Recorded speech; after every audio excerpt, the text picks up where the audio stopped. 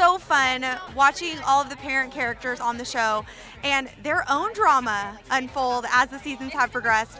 When you first signed on to the show, did you kind of realize what this was going to become at all?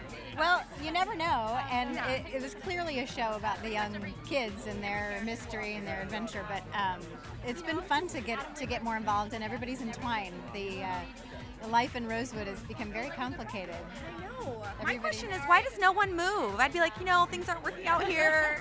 This place is really dangerous. It's kind of crazy here. A lot of bad things happen. Oh my I don't know. It must, there must be some other charm about it that keeps us all there. Definitely. ABC family charm. And also, of course, the whole situation with A and the A-Team. And I know you've been working in television and seen your own set of shockers on various shows.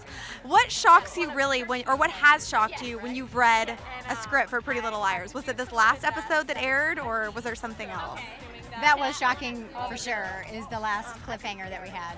I think everybody was a little shocked by that. And the way that it was revealed was, I think, terrific. But I honestly find every script, I cannot wait to open it and read it. Every script is exciting for me. So what will we see unfolding for your character, and of course Hannah and all of her drama and the rest of season 3? Do you mean the new season coming up in January? The second half of season 3. I get so confused. Me too.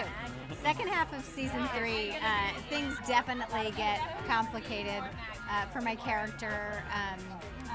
Things continue to be very messy with A and trying to figure out who all is involved with helping A and why and what, and inevitably the parents get involved, and I really like where my character ends up. So I end up in starting a relationship, which it's about time for Ashley Marin. Yes, most definitely. Right? She's been on the rebound for too long.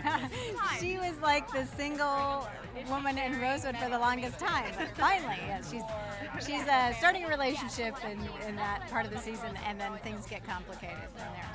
As they always do. Are you a diehard Pretty Little Liars fan? Oh, yeah. Obviously. Everybody in the family is diehard Pretty Little Liars fan. Okay, last question. Who do you think is A? I know you probably get asked this a lot. Everyone has so many theories. What's your own personal theory? Well, I had the theory about Mona.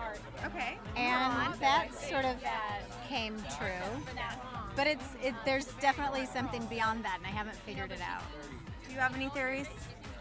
It seems like it's got to be a consortium of folks that because A is so omniscient that there may be more. I'm of a mind to think there's more than one.